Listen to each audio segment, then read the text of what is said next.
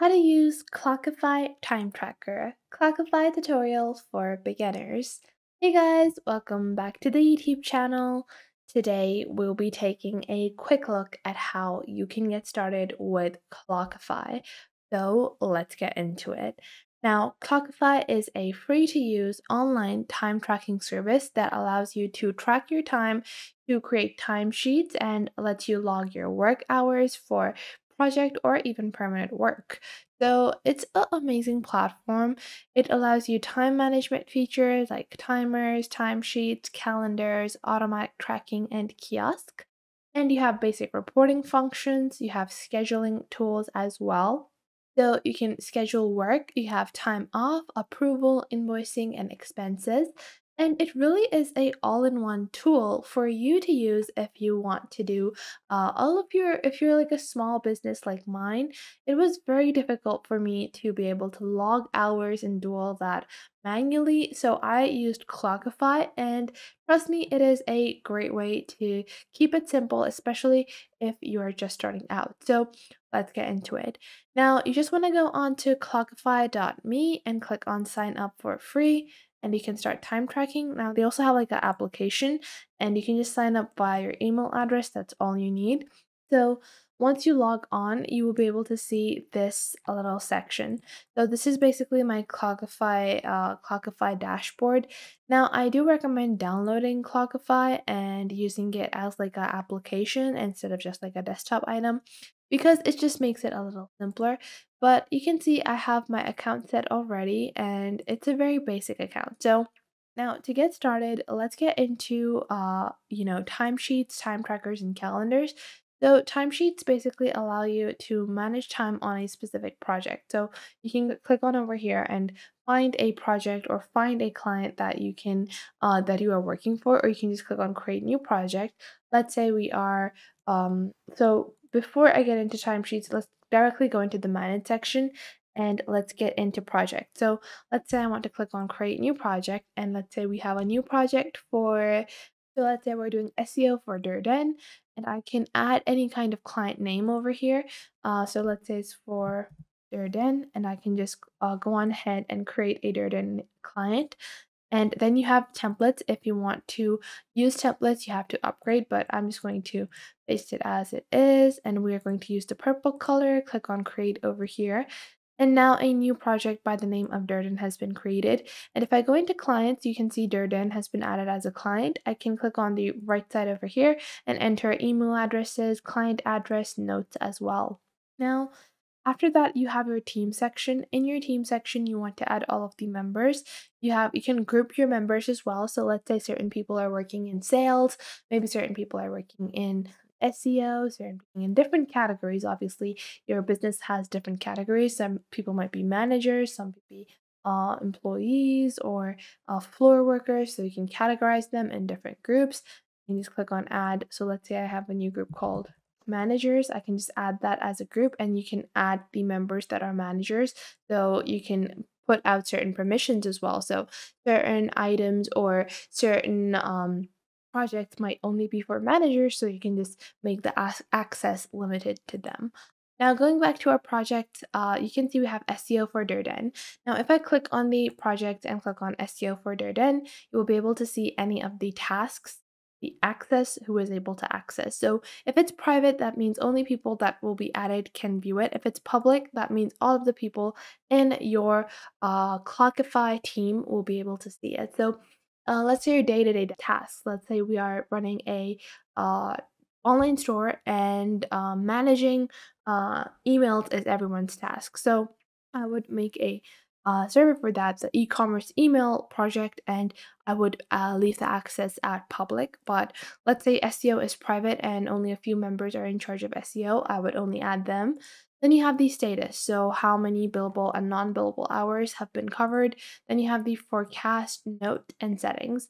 So in your settings, you have billable by default. So all new entries on this project will be initially set as billable. We're going to set that at yes, and then you can add your hourly rate. So you can click on set rate over here, and let's say hourly, we're doing $7 an hour, and this is the time entry. So time entries from this time and onwards, or let's say it's $8 an hour. And now I'm going to click on save. Now, after that, you have your project estimate. So choose how you want to wish your, you want a estimate to be.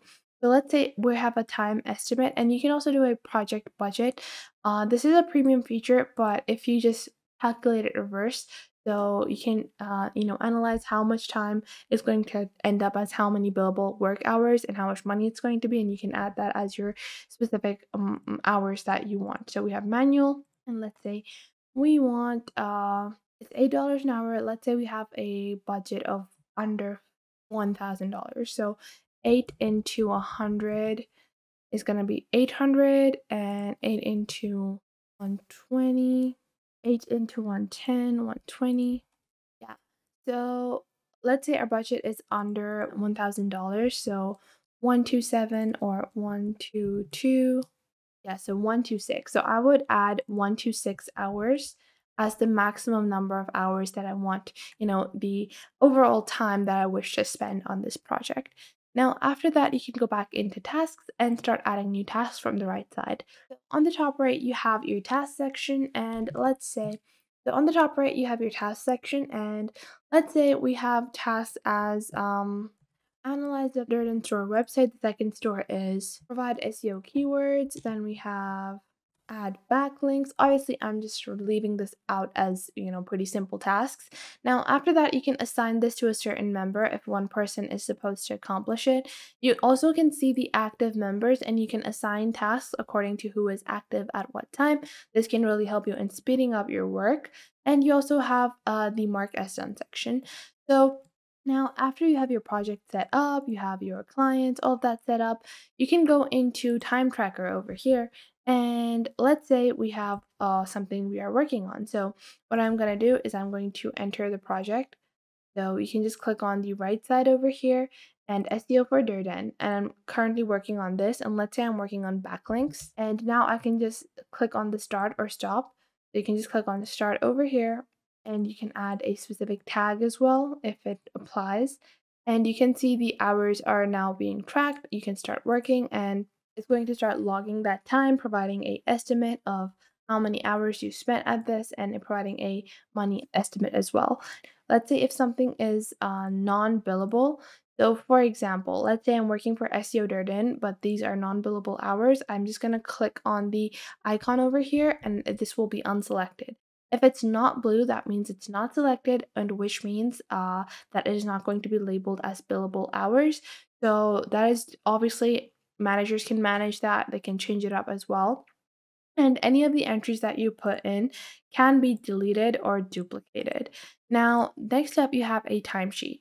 A timesheet just allows people to log their work. Let's say for this, you were working for 44 minutes, or let's say we have this many minutes. And instead of having to, instead of having to add, the hours or the minutes, or having to open up the app and track it, you can just log it on a timesheet and see the total time that you spent on a certain project, or a certain task in a project. Now, next up, you also have a calendar. The calendar provides you with a weekly or daily estimation of the number of hours that have been put in by you, or even by your teammates as well. And then you have your analyze section, which just helps you in seeing the total time spent, the top project, and the top client that you have, as well as some other features like reporting, where you can get detailed reports, attendance sheets. So you can click on attendance over here, and this is like a standard feature on Clockify. If you do want these kinds of features like attendance, detailed expenses, then you do have to upgrade. But I do think that even the free features on Clockify are pretty much worth it for a small business just trying to set up a basic time tracking service. Now, at the bottom, you will find kiosks, and kiosks allow people to plug in and out of a specific device. So you can activate this, and let's say you have provided work laptops to all of your employees. Now, what this will do is you can click on create kiosk. You can enter a name, you can enter this, and you can add the default project for that. And you can require a PIN as well if you want. And you have, this specific kiosk link, and you can click on copy, and you can just send them to your workers, and they can just open this up and be able to work from their from a different device and be able to still log their hours. So I hope you guys found this video helpful. Make sure to leave a like and subscribe, and I will catch you guys in the next video.